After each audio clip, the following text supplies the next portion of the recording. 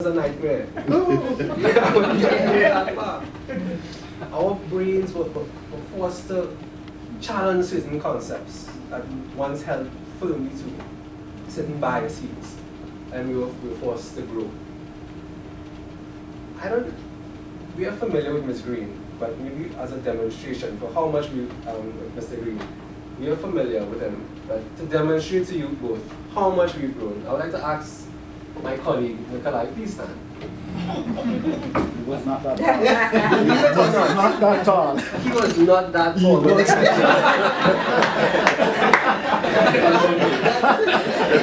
He has since grown.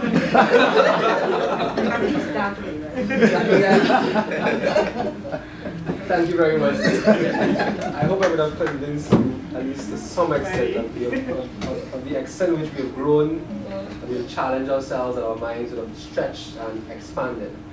The value of the strategic analysis product is critical to the region.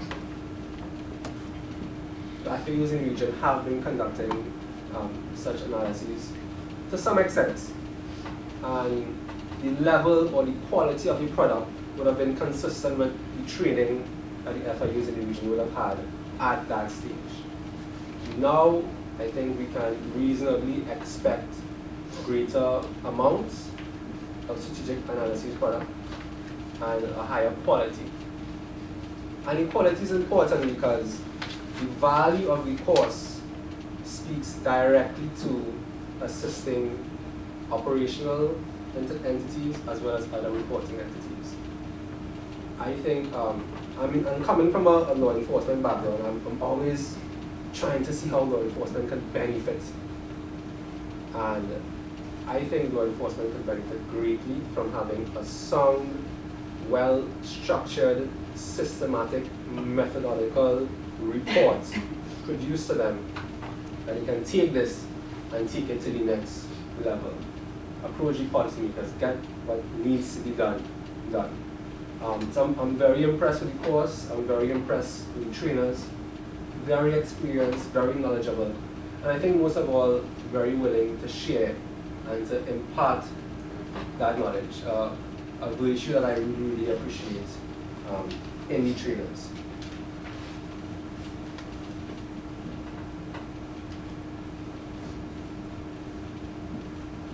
In terms of, again, coming back to the academic level, which I'm really impressed with, to me it's similar to material produced and advanced by the University of Cambridge and others such as Herman Goldstein, who invented problem-oriented policing. You identify a problem, you bring the people around the table who are stakeholders in that problem, you come up with solutions. Little did I know that is really a strategic approach, and it's really a strategic intelligent product. And the approach by the CFATF, by the EU, is also strategic in getting the right people here. I appreciate that. In setting out the terms and conditions of the accreditation to try to ensure that the skills and expertise remains within the region. I think it was well thought out.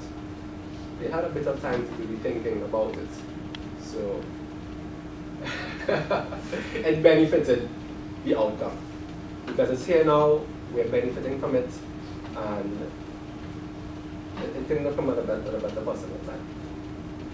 So in closing, I want to thank Jefferson for the opportunity to express all these thoughts. I hope I would have captured some or most of the thoughts of my colleagues. And one of the things you always take away from an experience like this is the networking opportunity. I guess it kind of builds into the soft skills approach that Ms. Francois spoke about. I think the region is stronger for it, having us trained as in strategic analysis,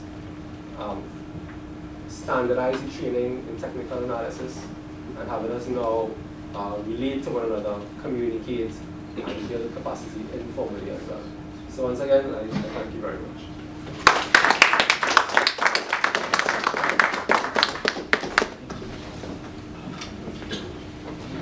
Thank you, Mr. Lucia. I now invite Ms. Monica Paul McLean, Project Manager, External Relations Delegation of the European Union, to address us. Thank you.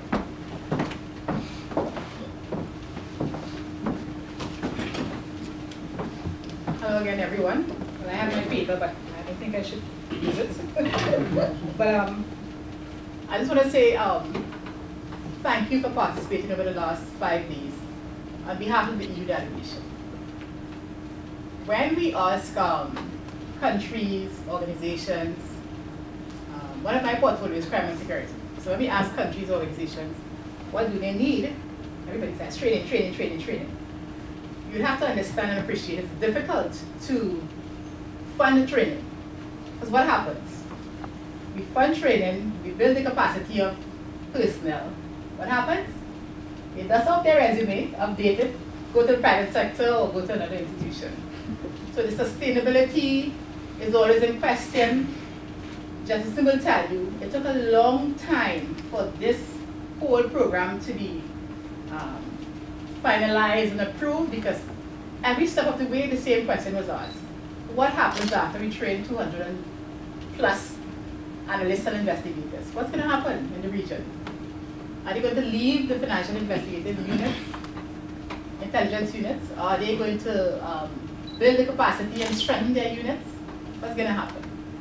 So I'm glad to hear you say the course was at a high level, and I imagine it was difficult, but you all enjoyed it. And we are training you all also to be trainers, to even further build your capacity. But there are serious questions we need to ask ourselves. So while from the EU's perspective, we are pleased to be associated with this training workshop, because we recognize flows of illicit money can damage the integrity, stability, reputation of the financial sector and threatens the internal market of the countries of the region. The decision to support this project was not difficult, since we recognize there's a need to strengthen the national and regional security cooperation structures and foster regional cooperation in the fight against illicit drugs and related crimes in the region. But while it is relatively easy to identify training needs and organize workshops to facilitate such training, the difficulty is usually when we ask about sustainability of training. In other words, what's next after you leave here today? This question must be seriously considered by you as individuals and also by respective FIUs and CFAT as a whole. For you trainees, you have to ask yourselves, what am I proposing to do with this information? I would like to suggest as professionals, you need to create opportunities to apply the lessons learned and information gathered from this workshop to your existing jobs,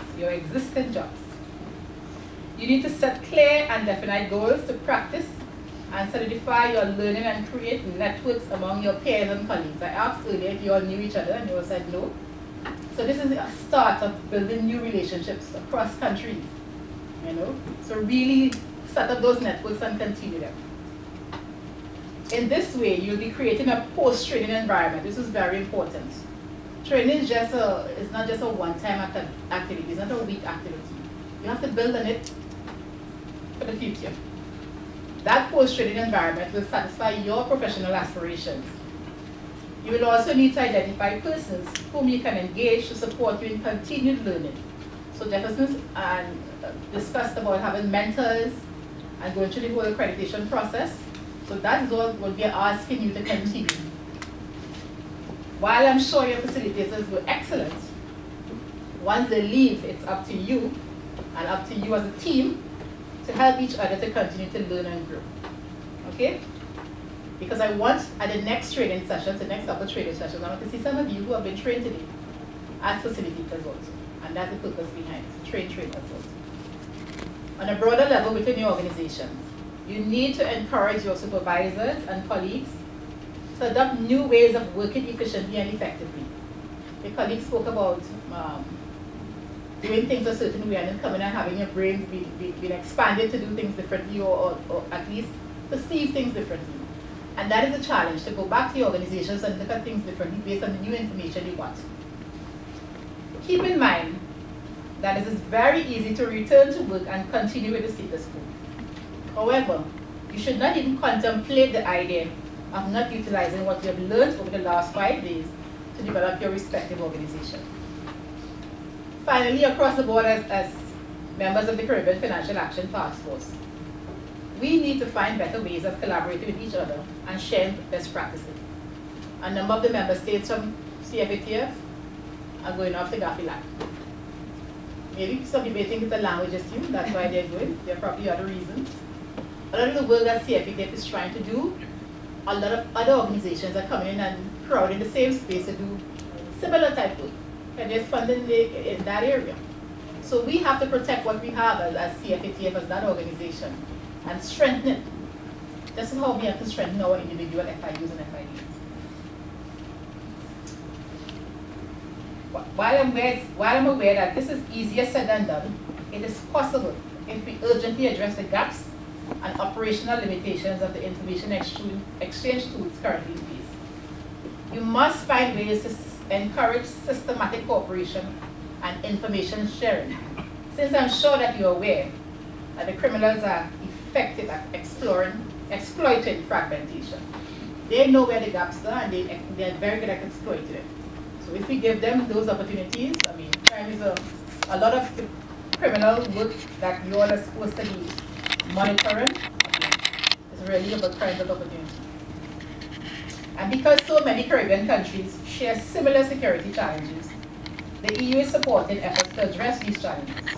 We work systematically with regional